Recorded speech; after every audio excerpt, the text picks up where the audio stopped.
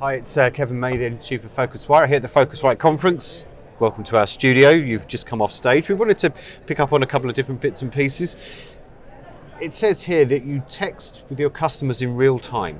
What do you mean by that? Sure. So customers don't want to call the call center to get support throughout the journey. So what we do is, for text messaging, we text enable their number, either their long code or their toll-free number. And rather than call, they can text in for support. And the agents that normally answer the phone calls can actually text back with the customer. Now we do this not just for SMS, but for other messaging platforms, such as WhatsApp, Facebook Messenger, WeChat, etc. We'll come to those in a minute. That's interesting. So, there's a human and a technical element to this then. So there's the text part, and then the human takes over, as you say, at the other end. Do they sometimes not text back and they actually just pick up the phone and say, it's a lot easier if I can just have a conversation with you? There are some things that the customer may say, we've done enough on text, I actually want to call you now. Right, okay. I'm done with texting. Yeah, but what the agents, what the agent might do is be trained to sense that and say, hey, rather than us continue to text, I'll call you. Because I have your number, because I'm texting with you, I'll call you direct, 15 seconds. The way you would with your friend when you're making plans on the weekend, right? You text with them, and at some point you may decide that you want to just call them, and you call them, hey, I'm calling you now. Right, okay. And so give us a customer list. Who do you work with? So we work with customers across different brands. Yep. We work with, in retail, companies like Burton, in telco, companies like T-Mobile. Okay. We work with sports teams like the New York Mets and the Atlanta Hawks. Okay. What about here in travel? So we work with Lyft, among other companies. Yep. Yeah. Oh, that's interesting, because everything they do is mobile-based anyway, right? Right. So how does that work then? So the text element kicks in at a certain part of the interaction? Yeah, they've decided the times when they actually want to use text messaging with us. They work with lots of vendors, as most companies do. Yeah. And there are certain points in the journey where they're going to use us.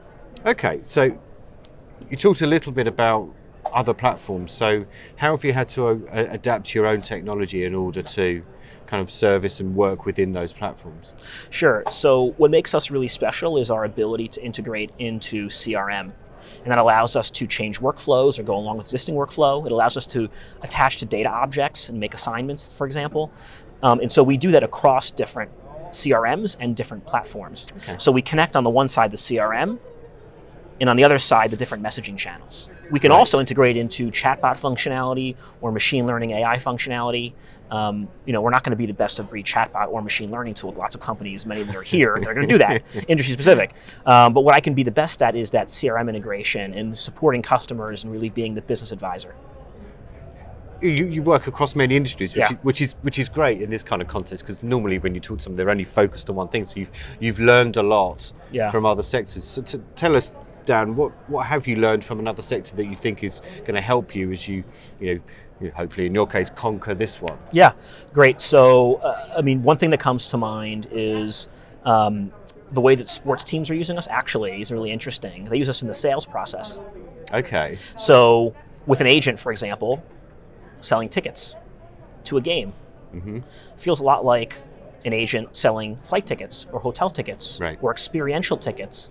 A lot of the learnings from that might be very applicable, things that are not being done right now in travel. And then I think in general, customers want to engage in their channel of choice. They don't want to call anymore. In fact, some have said they'd rather sit for a root canal than call customer service, right? So with that being said, you give them a channel they want to use, and that's going to be the same across, because people are people. And so we believe that there's tremendous opportunity in travel across airlines, hotels, OTAs, travel agencies, and all the players in the ecosystem, a tremendous opportunity to engage with their customers in that way. Okay, and where does this all kind of, text the fundamental element of a text message, it does seem very 1996, doesn't it? Text messages have been around for a while.